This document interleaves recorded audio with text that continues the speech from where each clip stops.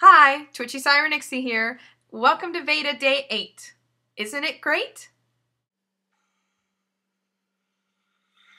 Unfortunately, this video might not be the greatest because I already filmed it once and it was pretty good, I think. But I don't really feel like putting my everything into a second time around. But let's give it a try. VEDA, VEDA, all the way. Anyway, so it is VEDA Day 8, which means I have done 1 week of VEDA. It is complete. Now I am entering my second week of VEDA, and I have 3 weeks to go. Thank you for coming along with me on this journey. Anyway, so I open up my phone because why not just check and see if I have a text? I did happen to have a text, so I open it up and I read it, and then I immediately go, whoa, what?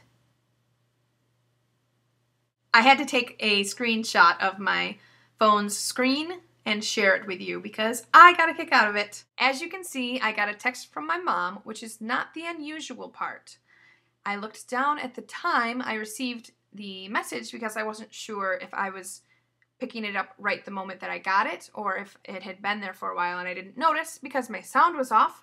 So I looked down at the time and see that I got the message at 2:59 p.m. and immediately I see, whoa, it's only 2:58. What is this madness? How did I get a message at 2:59 when it's only 2:58? And then it hit me. There's something about my mother I never realized before. She's a Time Lord. What? Time Lord. Apparently my mom's a Time Lord and I never knew it. I don't know how she kept that from me all this time. All this time? Well, she's got all the time in the world. She can do whatever she wants. No wonder she can do, like, everything in, like, no amount of time. She's a Time Lord. It explains everything. I hope she doesn't have any enemies. Exterminate! Exterminate! So yesterday I talked about Darth Vader and Star Wars, and today I'm talking about Doctor Who. So, nerd. When I was a little girl, I had an imaginary friend, and when I grew up, he came back. He's called the Doctor. He comes from somewhere else. He's got a TARDIS that's bigger on the inside and can travel anywhere through time and space. I ran away with him, and we've been running ever since.